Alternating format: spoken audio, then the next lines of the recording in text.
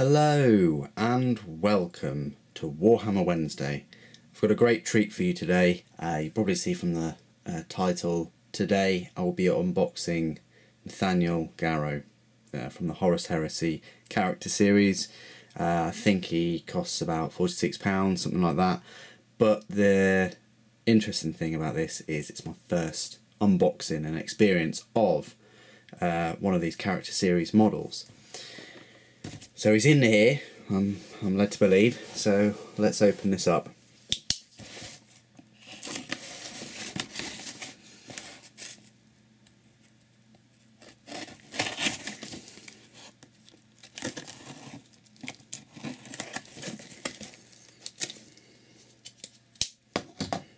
So let's see what you get.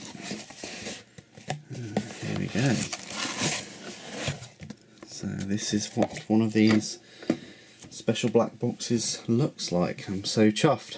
I think we can just squeeze, rip this open. It's might not need a knife for this. There we go. Right, okay, so let's just have a little look at this.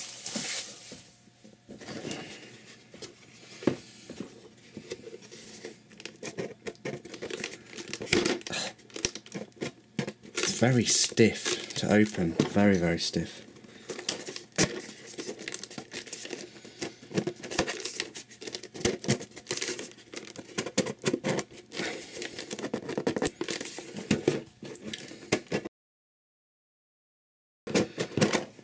God, I think Power Armour would probably have some difficulty getting into this. So here he is, 15 plus. Funny little picture of him, and then it just essentially it looks like he comes in 11 pieces. So there you go, that's a little bit of an instruction how to make him, and I suppose let's see what you get.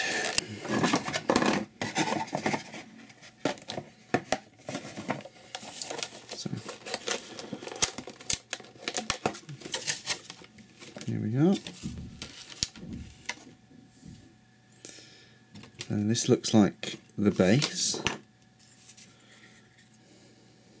That's huge, isn't it? Very highly detailed. Doesn't feel slimy or greasy or anything, but I'm still going to wash it anyway. I don't really trust it not to be. And then of course what happens is you put your base in there, and then that kind of goes on there somehow. I haven't I'm assuming it's like that maybe. Well, I'll find out in a moment, won't I? And then you put this large part on this base. There we go. Looks like another piece of the large base. You've got his sword. As you can see, look at the wonk on that. Look at the wonk on that. So already that's going to take a bit of heating to kind of put straight, because that's just terrible. I'll show you the detail on his face. Nice detail. There's a bubble though, you can see. Bubble just on his chin. One of the worst places to get a bubble, I would say. And then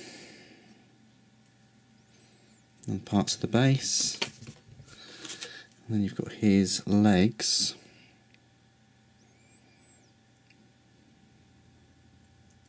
Looks a bit wonky there. The detail is very nice. This is his power pack and his cloak and his scabbard. Yeah, that's quite decent.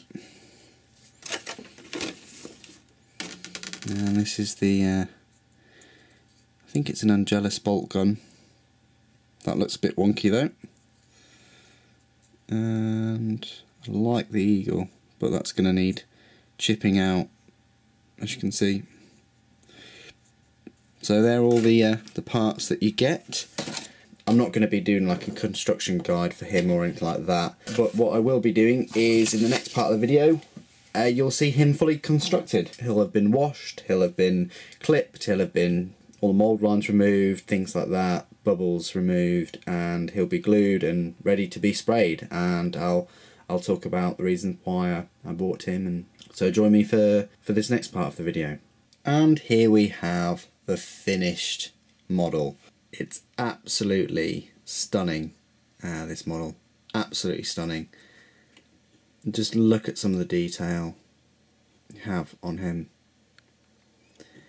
If you haven't already bought any of the Horus Heresy character series, what are you waiting for?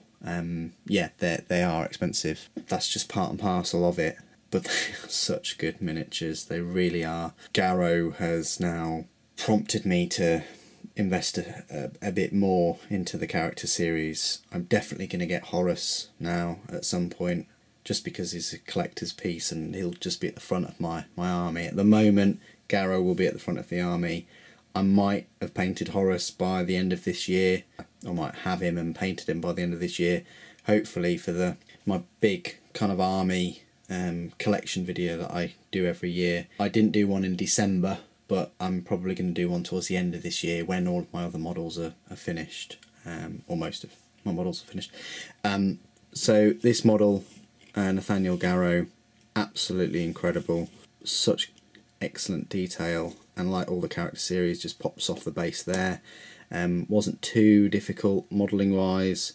I did use most of my tools, drill, super glue, brush, scraper, files, knife, you name it. I've got his gun almost level with him, certainly level with his eye. I think the one on GW's website has, I don't think they've got the pose right, in my opinion, because on the GW's website it's almost like he's tipped off a bit and his gun is a bit too high.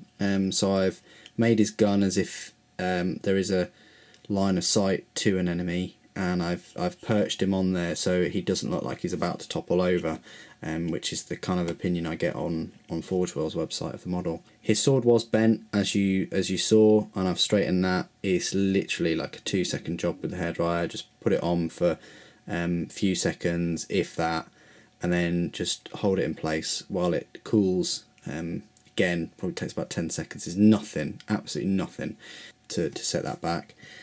I'll just zoom in and all the rest of it, give you some beautiful detail of the model. He needs to be brushed to get all the filing and stuff off, but apart from that, he's ready to be sprayed, and really looking forward to painting him in my lovely black and gold colours. So in the first part of the video I said the reasons why I purchased him. If there was one character in the Warhammer universe that would be me, or I could see myself being, it would be Garro. I know many people would probably say, well, I'd be a Primarch, I'd be this captain, I'd be, you know, Horus or the Emperor or something like that. For me, this is me. So that's why he's going to be at the front of my army. He's essentially my Primarch, really, or the equivalent of. He'd definitely be in charge of my whole chapter. There's 26 at the moment, 2016. There's 26 characters in the character series, and this is the first one that's really caught my eye. I just love the pose, love the model.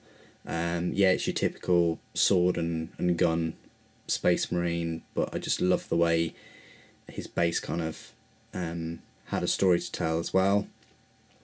I'm not knocking any of the other models by any means, they're all super incredible, but this one just reached out to me big time, and I just knew I had to have him, and I knew he'd fit in with my army very well. Another reason why I bought him was